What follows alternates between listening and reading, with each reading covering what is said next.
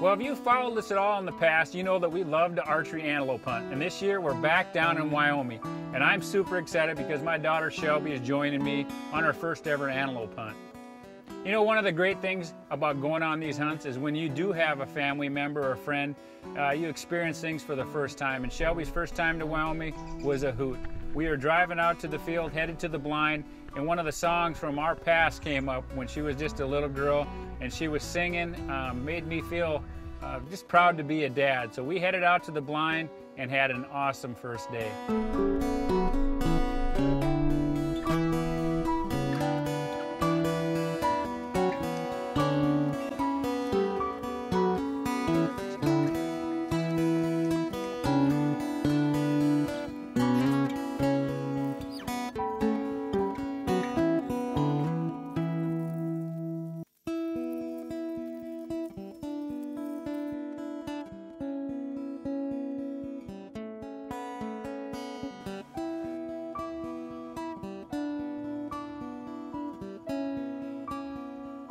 You know, one of the things about archery antelope season is that these are long days in the blind. And I'm usually hunting with Kurt, and we have a kind of just a gentleman's agreement that we take turns taking naps. Well, somehow hunting with my daughter, she got the first nap, the second nap, and the third nap. But it was pretty exciting when that first antelope came in and I got to tap her on the leg, and game was on.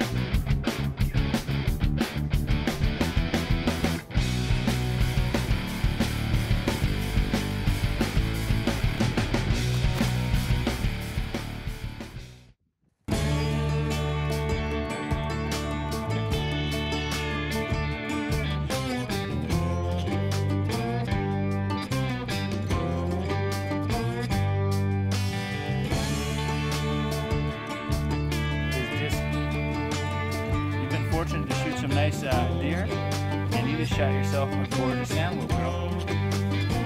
Congratulations. Thanks. All right, now it's 100 degrees. Well, this was a really tough year in Wyoming. We had a lot of rain, and the action wasn't really hot and heavy. Shelby and I had a very slow day, but the one antelope that did come in provided her with a great shot and a lifetime memory for both of us. And while we were in one blind, Jason and Kurt were on the opposite end of the ranch, kind of experiencing the same thing. Not seeing a lot of antelope, and things were kind of slow.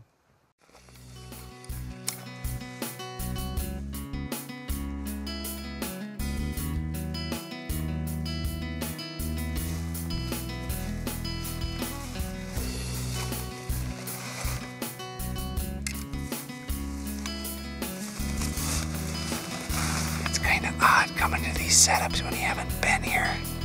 Jeff just set this blind up a week ago, but there was goats all the way around it, so it's gonna be a hit and miss deal today. We're just gonna have to sit here and be patient. There's one behind us, only about 200 yards, so we're gonna hop in here quick, and JW's up first, so we're gonna get settled in and see what we can do here right away. I'm not sure where they're gonna come.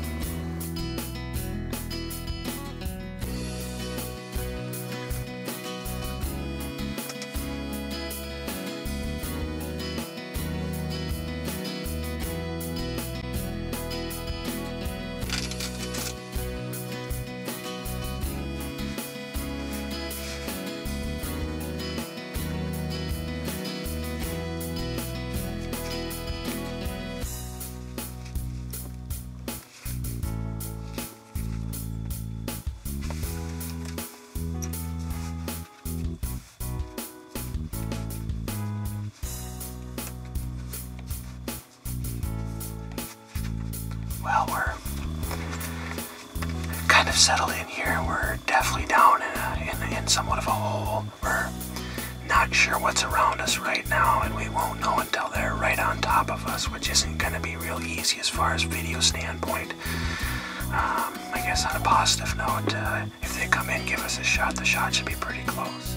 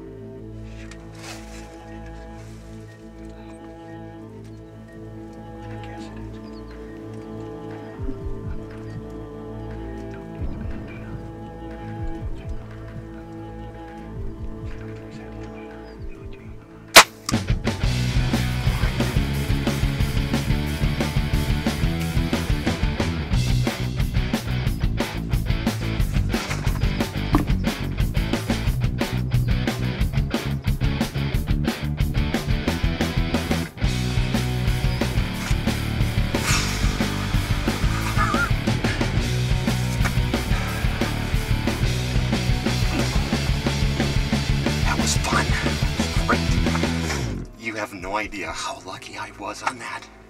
I shot through the blind. I was steady, I was good. He's a nice goat, real good. I tell you, we got really lucky here, but I shot right through the blind. In fact, my blades on my kill zone opened up and went through the blind and still, believe it or not, flew perfect at probably 20, 22 yards. And I think I smoked that goat right through the heart. Whew. Did he go down? He's dead. I have no idea. He's dead. He's I see him. 70 yards away. Nice. Beautiful shot. It worked good. I mean, it was calm. And as soon as I released that arrow, I mean, it was one of those things where when you practice, it just you release and everything nice, but I heard that arrow hit that blind, and I saw it go a little bit lower than I wanted it to, And I thought, uh-oh. And that was the best thing ever right there. It was a good shot, got a little lucky, but to see it go down, wow. Yes! That was pretty cool. Well, that caught me all off guard. Boy, I tell you what, we're sitting in, I mean, Jeff did a great job in setting the blinds up, but we're just, for filming purposes, we're kind of in a hole, and I just happened to look. Well, no, we heard something like a snort or something running around or whatever. So I looked this way. Kurt says he's coming from behind this way. And I looked, and I just caught the tips of some horns. And then I looked again. It was gone. And then he popped up over here. I don't know. There's a rock over here. It's a rock outcropping over here about 50 yards, and there he was, just stood there.